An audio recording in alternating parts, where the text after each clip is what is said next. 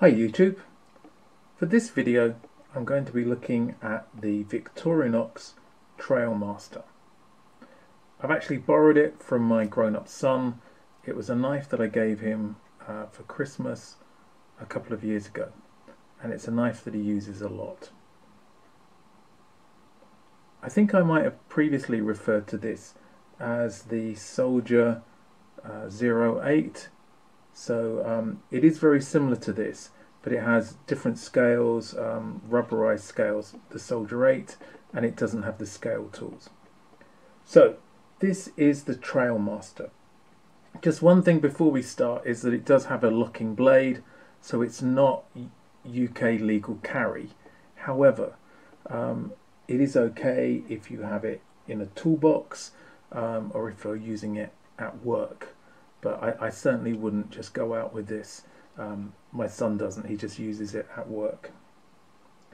Looking at the overall specifications, closed, it's 111 millimeters, or about 4¼ inches.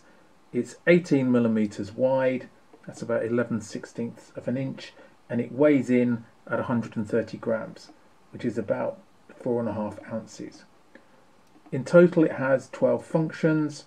This version has the polyamide scales and it's in black, as you can see. Let's open it up and take a look at the blade. As you can see, it's a one-hand opener, or OHO. It does have a serrated blade, which I know a lot of people won't like. If you want to see a really great review about this, check out Felix Immler's channel, and he goes through a review of looking at very similar knives, one with a similar blade to this and one with a normal blade. And it's really well worth watching.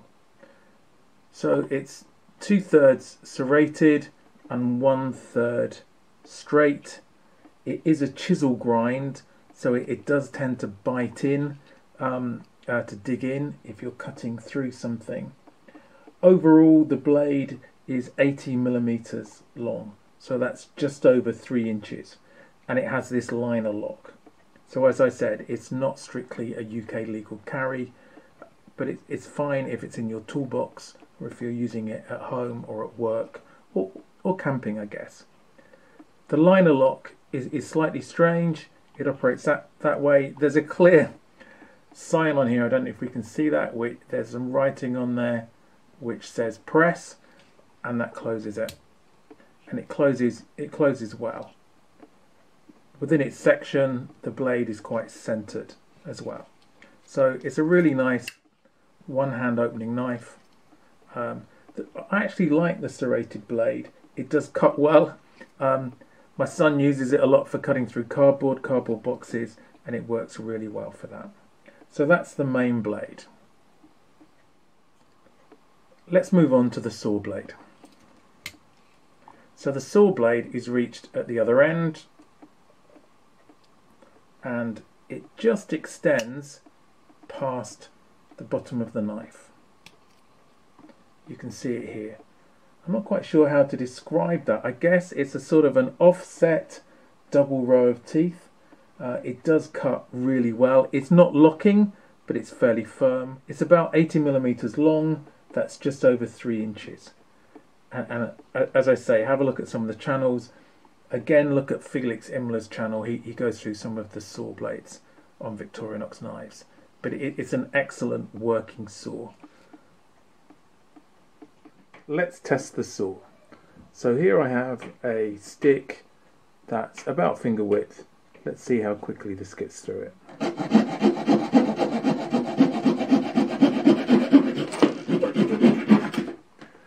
Really easy without too much effort at all. Moving on to the screwdriver. Now this is a really seriously sized screwdriver. It also has a lock on it. You can see the liner lock there. It's really thick. I don't know if you can see that. So it could be used as a pry bar as well. It has a good cap lifter on and the wire stripper stroke bender as well. But it's really substantial.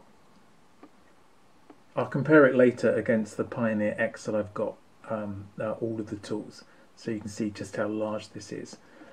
I don't think there are many flat screws that you couldn't open with this. It would cope with opening a paint can or anything like that as well. Then on the other end we have the can opener. As with all Victorinox can openers, this is really good. It's reasonably sharp, it can puncture through the tin well to open the tin or can. It also has a small flat head on the top, and as with most of these, you can also use it for some Phillips screws as well. But on this knife, you don't need to do that, because this knife comes with its own Phillips screwdriver. I wouldn't say it's in the best place. You can use it like this for screws, so you can get a decent torque on it. It works fairly well, but only really for large Phillips screws. And then the final tool on the back is the awl. Again, it's not in the best position. I prefer the one on the Pioneer X, but it's still a good awl. It's got a sharp point and a sharp blade, so it can easily make a hole in wood or leather. Let's try out the awl to see how well it goes through this stick. I'm really not putting much pressure on it at all.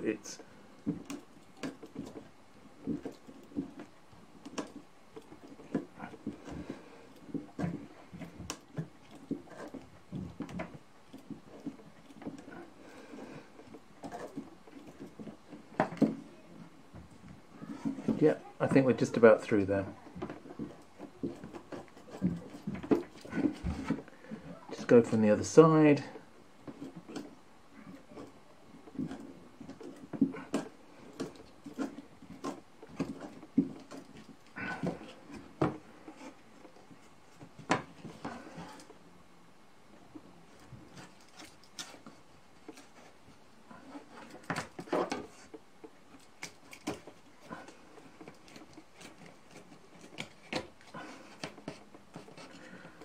So I think with a little bit of cleaning up, there's a very simple hole all the way through there. The only thing is, I'd like to compare this awl with the one on the Pioneer X A-locks. So this is mounted at the end. Neither of them have a lock, which means you have to be careful. If you look at the profile, I think that the A-locks one is a little bit sharper. Let's just give it a try. What I like about this one is that it's at the end of the knife, so it's much easier to twist it and to work it through, and it really does cut through this stick really quickly. I think that's through.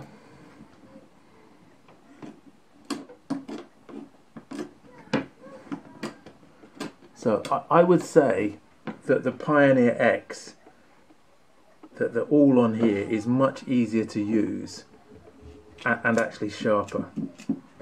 It probably gives a cleaner hole as well. So interesting to compare the two. Let me know what you think about them. So they're the main tools.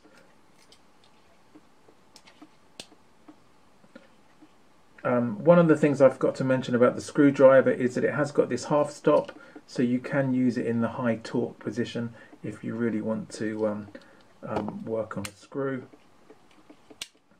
It also has the scale tools, of course, as with most of these. So there's the toothpick, and on the other side there are the tweezers. And the final tool, according to Victorinox, is the keyring. But as you can see, you can take this off. I normally do with my knives. I can see my son has left this on. You could attach a lanyard to that as well if you want.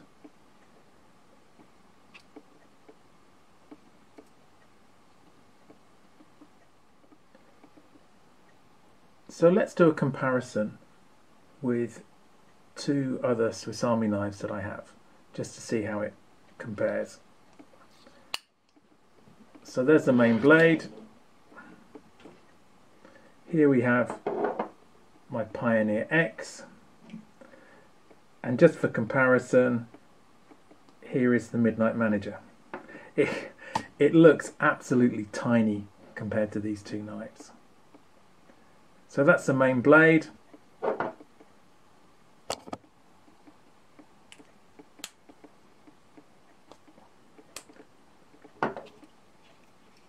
We can also compare the other tools on this. So, looking at the can opener, these are actually pretty much the same, I'd say.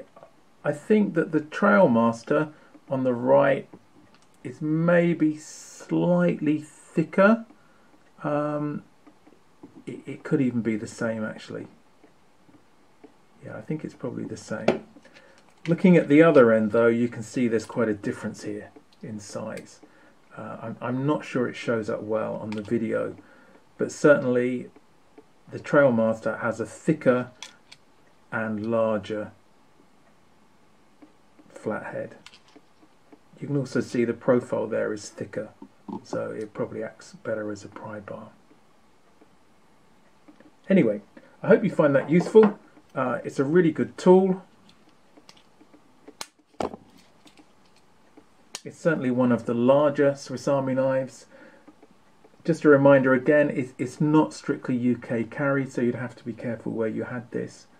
And it's well worth watching Felix Immler's channel as well, because if you like this with the saw blade, Felix also has a way of storing one of the ferro rods in this sort of knife, and alternatively you could replace the toothpick with one of the ferro rods for that. Hope you found this useful. If you do, please hit the like button and subscribe, and I'll be doing some more videos like this. Thanks for watching. Catch you next time.